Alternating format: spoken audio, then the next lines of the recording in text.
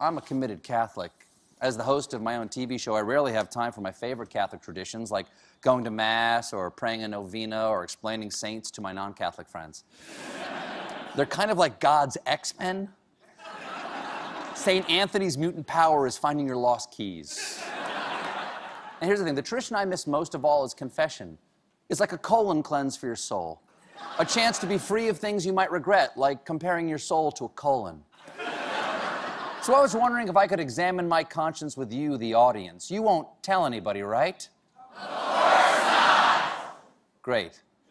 This is Stephen Colbert's Midnight Confessions.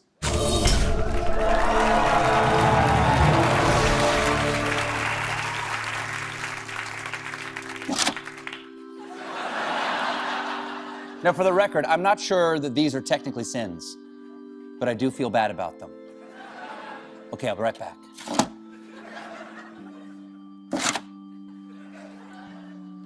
Forgive me, audience.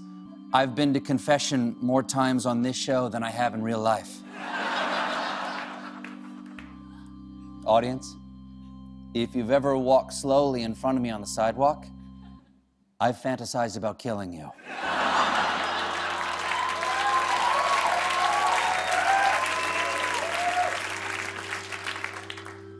I no longer bother to spread Nutella on anything other than my tongue.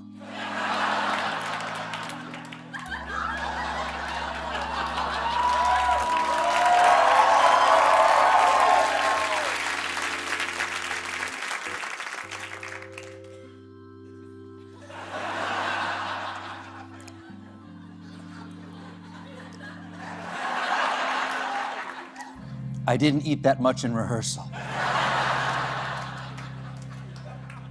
I'd like to go on Celebrity Jeopardy, but I'm afraid I would lose to Meatloaf. Sometimes, audience, sometimes I wonder if God loves me because he actually likes me, or because he has to because he's God. I wonder the same thing about Tom Hanks. I've fantasized about having a horrible disease so people would feel bad for me, but that's also easily cured once I've soaked up enough pity. I tell people I've read Shakespeare's Taming of the Shrew, but actually, I just watched 10 Things I Hate About You.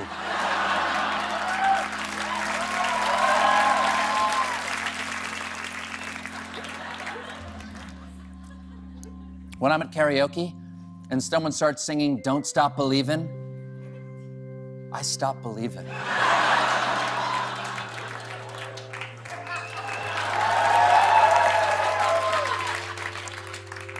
I steal office supplies from Staples.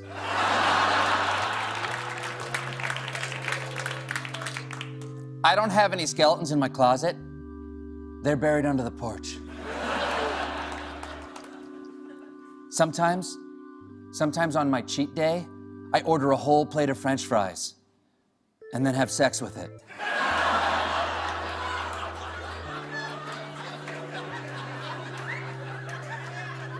I buy kale and put it in the fridge and never eat it.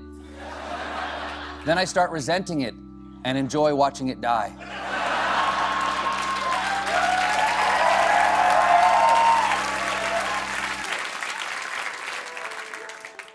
I'm a quick drunk.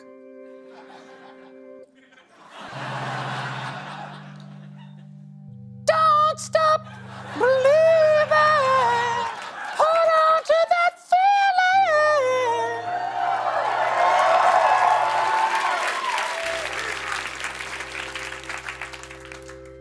I've jumped a subway turnstile on a dirt bike. Everybody always says your porn name is your first pet and the street you grew up on. So mine should be Caesar Honeybee. But in reality, mine was Guy Mandude. Oh, and I did porn.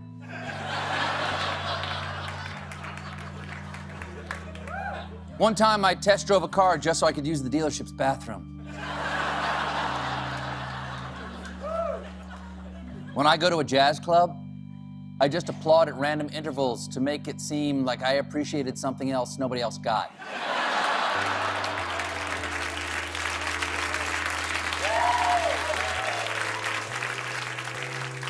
Yeah, that. Yeah, that.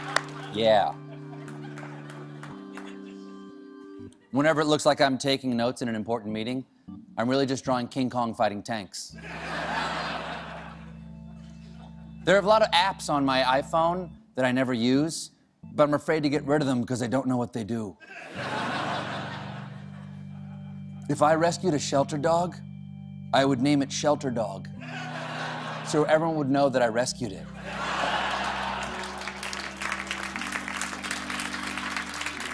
Also, if I got 2 cats, I would name them Cat 1 and Cat 3, so everyone would feel sorry for me.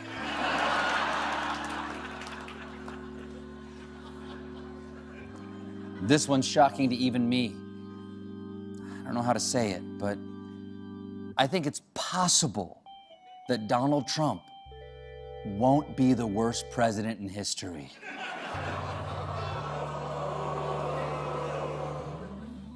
We've had some bad ones. Forgive me, audience.